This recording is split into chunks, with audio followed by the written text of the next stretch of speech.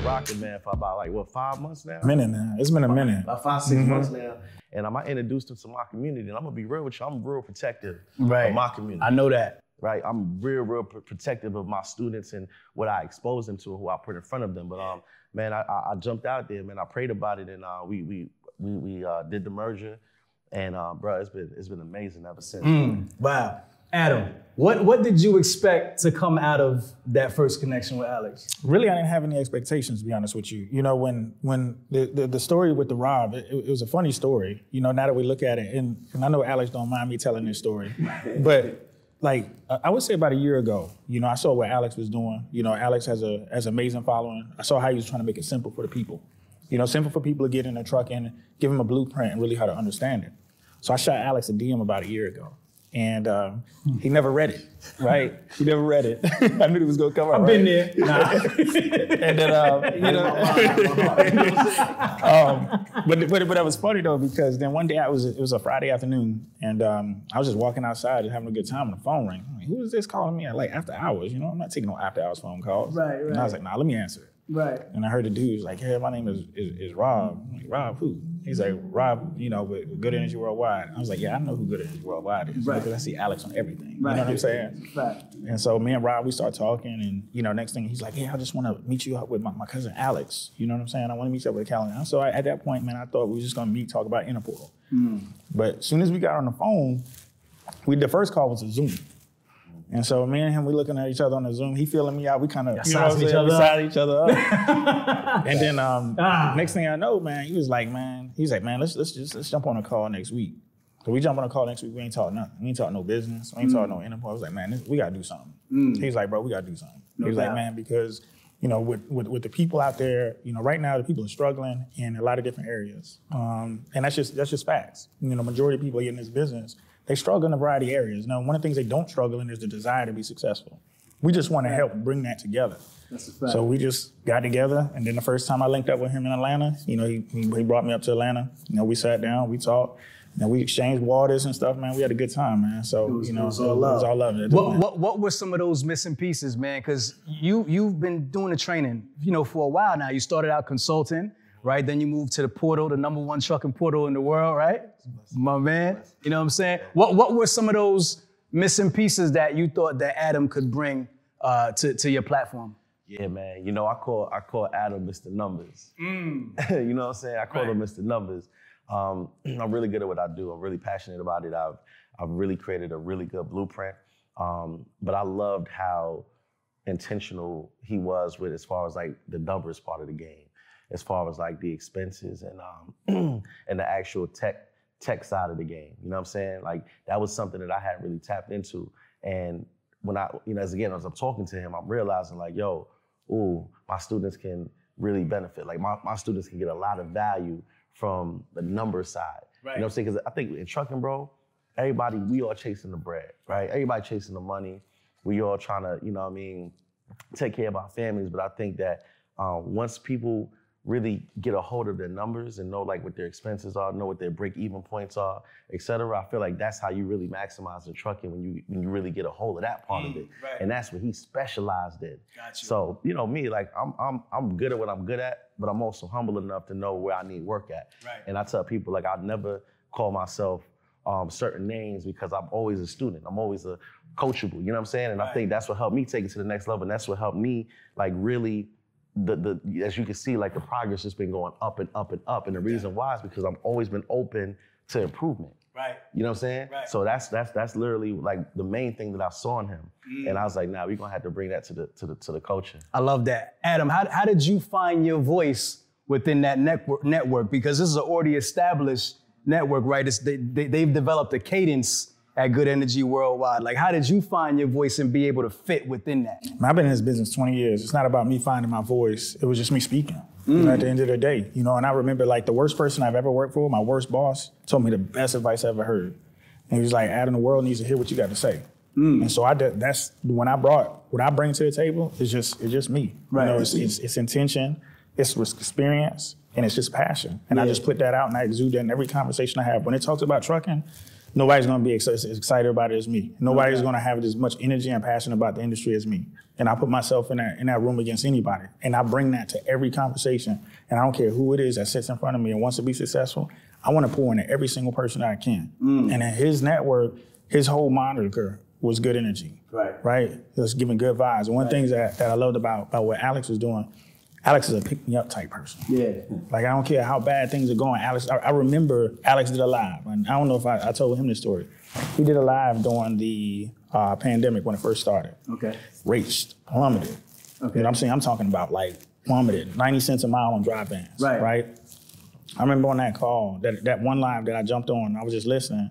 He was just picking his people up. Yeah. He was like, hey, you know what?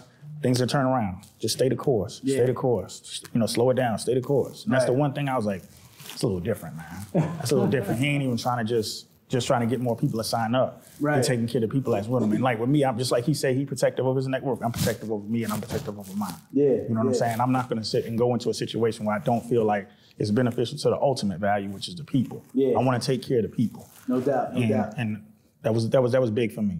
I like that. How receptive were your people to Adam, Alix? 'Cause I know you probably got some feedback initially, like, who's this guy hopping on the coaching calls? Like, where'd he come from? You know what I'm saying? You know what? I think it was a shock a little bit at first because you got to remember, man, I've been doing this by myself since day one. You know what I'm saying? I dropped my portal October 5th, 2018. Yeah. And literally, like, one-man show besides my behind-the-scenes team, here at Good Energy. Yeah. So I think it was like, okay, Alix ain't never did this before. You know what I'm saying? Right. And because of the fact that I never did it before, and I hadn't led them wrong yet, they trusted me. You know what I'm saying? Right. So I was just letting them know, hey, look, this is what it is. And I was real transparent with them and letting them know why we were doing it. And everybody loved it. I haven't had any negative pushback on it since. Yeah. Now that's dope. And I just want to follow up what he was saying, during the pandemic. It was some weird times, you know what I'm saying? Yeah.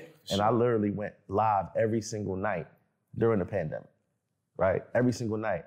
I went live to my community. Again, to keep them uplifted, you know what I'm saying? Like, I didn't have all the answers. Right. It was something new for everybody. Right. But this is deeper than just trucking for me. It was really like, it's really like a family to me. Like, my followers, my portal family, like, they pour into me so much. So that was my opportunity to give back to them, bro. Like, it wasn't, I turned off my ads and everything during the pandemic. Like, I turned the ads off. It was really just about me just pouring into them, keeping them motivated. And I just told them, like, look, it's gonna come back. Like, if you just have common sense, you know that, okay, if the freight slowed down, if not as much freight and volume is moving right now, there's freight sitting somewhere. Right. So I was just stressing to them about the money management during that time. I was stressing to them about making sure that you just cut down on some of your expenses and just make sure you just take care of your driver. Make sure, like, during this time, even if you're not making a lot of money, hold on to your driver, at least make sure that he's straight so that when everything turns around, you still got a driver and we could recoup that on the back end. Right. And I made the prediction. Me and Adam talked, I was like, yo, we made the prediction. Like, once stuff started opening back up, it was gonna turn back around. Right. And my exact prediction came true. And as you can see, the boom happened after the pandemic. It was crazy. And I predicted that, so. No doubt, no doubt. How is it, I just want to talk about training people real quick, right? In the education space. I know you guys train a lot of people who are already entrepreneurs, right? They already have businesses. They've already had certain levels of success. How is it training people who have already had success to achieve new levels? You gotta. It goes down to situational leadership. It's just like, if you've had success as a professional athlete, you had success as a restaurant owner. This is a completely different space. So we got to go to the very, very ground floor level, which is great about his portal. His portal really kind of digs into that ground floor, and then see we are more like one-on-one, hands-on-hand, guiding step by step along the way. Right. So with people that have been successful in a lot of variety, I hate to say it, but sometimes you got to bring them down a little bit for them to understand that you can't come in this cocky. Right. You can't come in this just because you were successful in real estate, or you were successful in anything else, because I'm gonna be honest with you, the odds are against you more than they're for you. Why is that? Because it's the failure rates of 80%. Gotcha. 8 out of 10 as people opposed that start, to any other type of business. Yeah, 8 out of 10 people that start this they fail because they get in it for a variety of reasons. They want to be successful, but they just don't have the tools. Right. Do you find that those entrepreneurs are more teachable than maybe someone who's just getting into business for the first time in their life? Say that one more time. Do you find that people who are already entrepreneurs, right, who have already had some type of entrepreneurship experience, are they more teachable than people who are just fresh in the business? Yeah. Or is it vice versa? Yeah, I think they are because, you know, I tell people all the time, I love doing business with people who understands business, right? Yeah. Everybody don't understand business. And when I say that, I mean that, you know, people are not realistic sometimes when it comes down to approaching a new venture. People don't have patience sometimes. Like people that are brand new to the entrepreneur space, they don't have patience and they think that everything is microwaved. Right. Right? Right. So the people who have experience in entrepreneurship, I think that they understand it's a process. And most businesses, when you start a new business, don't even make a profit their first year. Right? No doubt.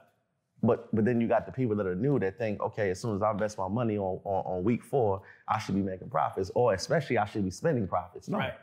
No, it don't work like that. So I love working with people who understand business because those people are definitely coachable and they're a lot easier to work with. I like that. I like that. Adam, you always say something, and I pay attention to it. You always say you want to leave the industry better than you found it, right? So how are you leaving good energy better than you found it? Well, I think the biggest thing, one of the things with good energy and innovative, you know, is the education side of it. When I started in this industry, there was no resource. I got behind the truck when I was 21 years old, bought my first truck when I was 23. I didn't have a blueprint. I didn't have nobody to go to. That's number one, is providing a resource. Secondly, is providing a significantly trusted resource. Right. Someone that has the information, that's real information.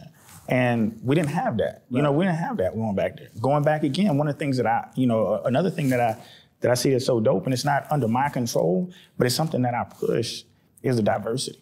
Right. You know, because back then, and I mean diversity as a whole, because back then, I'm gonna be honest with you, seeing a female truck driver was just like, wow, back then. Yeah. Now we got female bosses out here, and I love it. So when I have the opportunity to really kind of pour in the people that back then, 20 years ago, didn't have a chance, man, I'm gonna dig in, bro. Yeah. I'm gonna dig in.